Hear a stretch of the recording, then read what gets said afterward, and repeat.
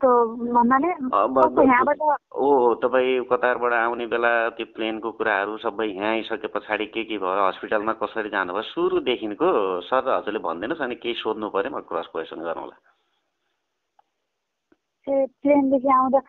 प्लेनदेखि भन्नाले मेरो त्यो प्लेन नम्बर चाहिँ मलाई याद भएन होइन। हजुर। तर आउन चाहिँ म 17 तारिकको 3 बजी फ्लाइट थियो मेरो रातिको होइन। हजुर। अनि त्यहाँदेखि म 3 बजी आएपछि काठमाडौँ आउँदाखेरि कति भएको थियो मेरो 10:30 हो कि कति भएको थियो त्यहाँ निक्लिँदा होइन। हजुर। अनि त्यहाँ निक्लिसक्यो, निक्लेर भित्र दुई ठाउँ चेक गरेको होइन भित्र। हजुर।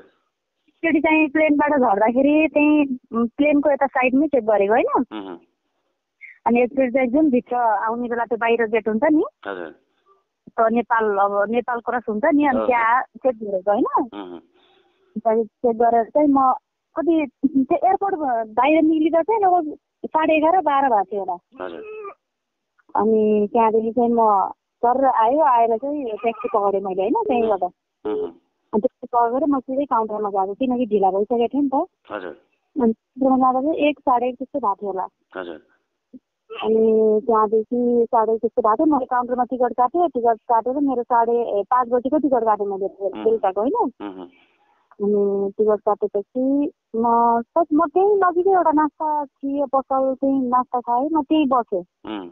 त्यता यताउता गएँ, त्यहाँ सपिङहरू गरेँ, हल्का हल्का चक्लेटहरू किनेँ। अनि त्यहाँदेखि म 5:30 बजे भनेको, त्यहाँदेखि बस 6 बजे हिँड्यो। अनि तुलसीपुर आउँदा चाहिँ कति भएको थियो भने खै कति भएको थियो मैले यादै भएन, टाइम मैले हेरेन, 9:30 10 त्यस्तै भएको थियो होला।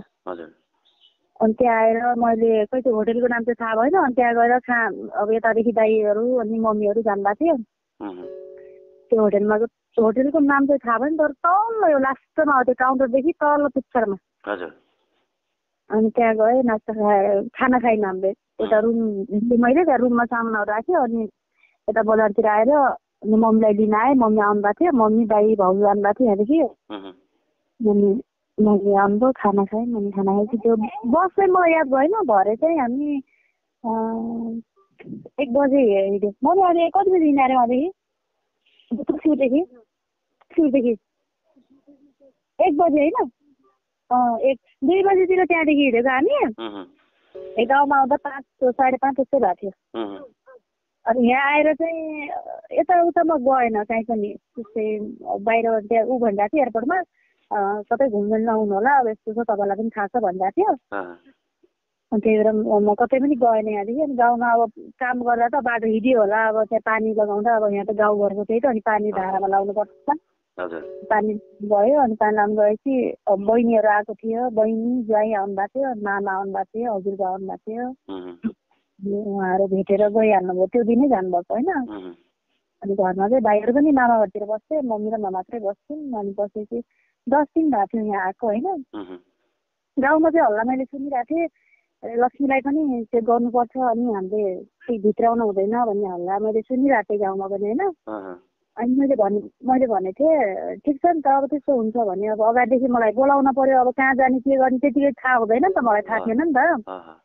अब कहाँ के बनाएको छ भन्ने कुरा केही पनि थाहा थिएन। अनि मैले भनेको ठिक छ, अब अगाडिबाट नै अब चेकअपको लागि जानुपर्छ भनेपछि म जान तयार छु। अब अहिलेसम्म मलाई केही 10 दिन भइसक्यो, अहिलेसम्म केही लक्षण देखेको छैन, केही छैन। अब पहिला पनि चेकअप गरेको सबै नेगेटिभ नै थियो नि त, अनि त्यस्तो केही पनि थिएन। अनि 10 दिन भएको थियो। 10 दिनको दिन म दिउँसो यहाँ दाइको घर मेरो पछाडि के दाइको घरमा गएर बसिरहेको थिएँ। दिउँसो लगभग 11-12 बजीतिर 2 जना आउनुभयो, पुलिसहरू आउनुभयो। उहाँले चाहिँ अब सोधखोज गर्नुभयो, के छ कस्तो छ अहिले स्वास्थ्य भन्नुभयो। अनि खै अहिलेसम्म ठिकै छ, केही पनि त्यस्तो छैन भन्ने। अनि तिमीलाई अब अगाडिदेखि पठाएको हो, अब सायद अब चेकअपको लागि जानुपर्छ होला भन्नुभयो। अनि ठिक छ जान्छु भन्नु। फेरि उहाँले अगाडि फोन गर्नुभयो, त्यो कहाँ फोन गर्नु मलाई थाहा भएन। अनि फोन गरेपछि म यहाँदेखि कति 1:30 बजीतिर हिँडेको एम्बुलेन्स पारि बिसाउँडाँडा कि तपाईँलाई थाहा छ। अन्त बिसाउँडाँडा गएर वेटिङ गरेँ, उहाँदेखि एम्बुलेन्स आयो। एम्बुलेन्स अञ्चलदेखि आएको होइन। अनि यहाँदेखि गएँ, म जाँदाखेरि 4:30 भएको थियो अञ्चलमा पुग्दाखेरि।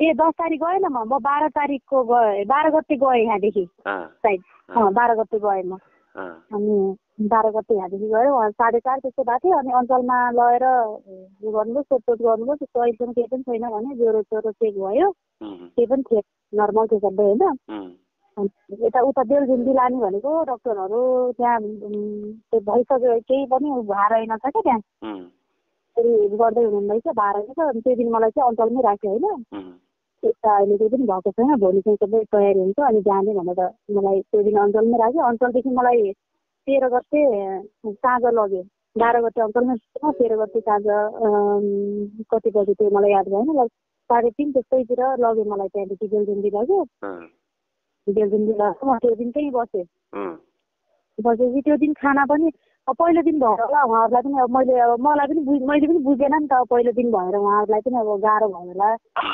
खानाहरू चाहिँ टाइममा थिएन होइन अनि खाना पनि त्यो दिन मैले 11:30 बजीतिर खाएँ अनि खाएपछि भोलिपल्ट पनि 14 गतेको दिन पनि बिहान नास्ताहरू केही पनि भएन होइन एकचोटि 12:30 बजे खाना खाइयो अनि खाएपछि मैले फोन गरिहालेँ त यो निमप्रसाद गुरुलाई त्यहाँ मेरो बिना पर्नुहुन्छ उहाँलाई मैले फोन गरेँ फोन गरेर भने बिना अब रुमहरू पनि फोहोर छ नास्ताको व्यवस्था पनि छैन केही पनि छैन बिना कसरी बस्ने यहाँ यता हामी त एउटा कैदी जस्तो भएर बसिरहौँ भने मलाई चाहिँ एक्लै राख्नु भएको थियो है अरू चाहिँ अब 5 जना थियो ग्रुपमा मलाई चाहिँ अब त्यहाँ रुममा एक्लै राख्नु भएको थियो अनि मैले भिनालाई फोन गरेँ उहाँले चाहिँ अब कता कता फोन गर्नुभयो धेरै ठाउँदेखि फोन आयो मलाई के छ अहिले त्यस्तो के छ भन्नु मैले भने अहिले यहाँ केही पनि सुविधा छैन यहाँ खानाको पनि छैन नास्ताको पनि छैन केही पनि छैन भनेपछि अनि 14 गते 15 गते हो कि कति त्यसको भोलिपल्टदेखि चाहिँ राम्रो भयो बिहान नास्ता पनि टाइममा भयो दिउँसो पनि खानाहरू राम्रै भयो त्यसपछि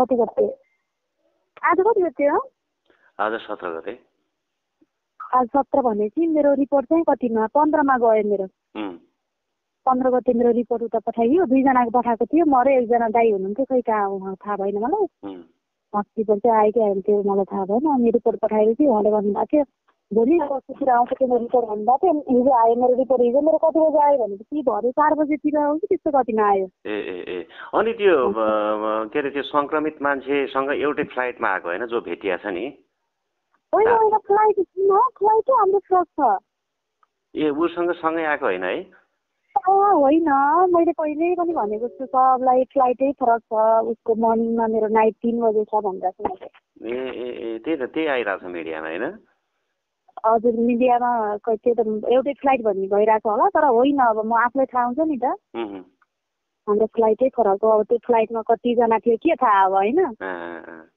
भनेको त्यो धादिङको जुन मान्छे भेटिया छ नि संक्रमित भनेर त्योसँग एउटै फ्लाइट होइन उसो भए होइन उसको हामी ऊ त दुबईबाट आएको रे होइन प्लान कता ट्रान्जिट भयो भन्थ्यो तर होइन मेरो चाहिँ बिहान 3 बजे 18 तारिक भन्नु न मेरो त अब 17 होइन त्यो फ्रान्सबाट आएको फर्स्ट के सेकेन्डमा भेटिया छ नि एउटा लेडिज त्योसँग पनि सँगै होइन है होइन त्यो फ्रान्सबाट आएको र जुन हिजो अस्ति भेटियो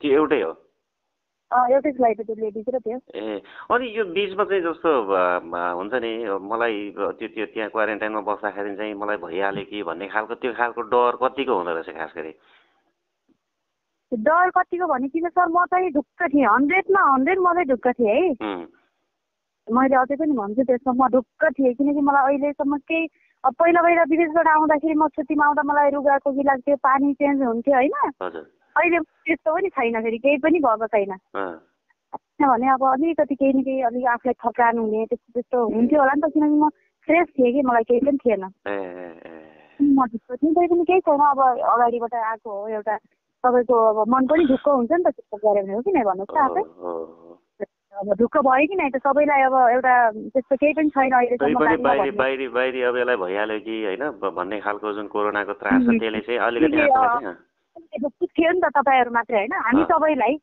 गाउँको मान्छे सबैलाई कृपया एकाउन्ट रिचार्ज गर्न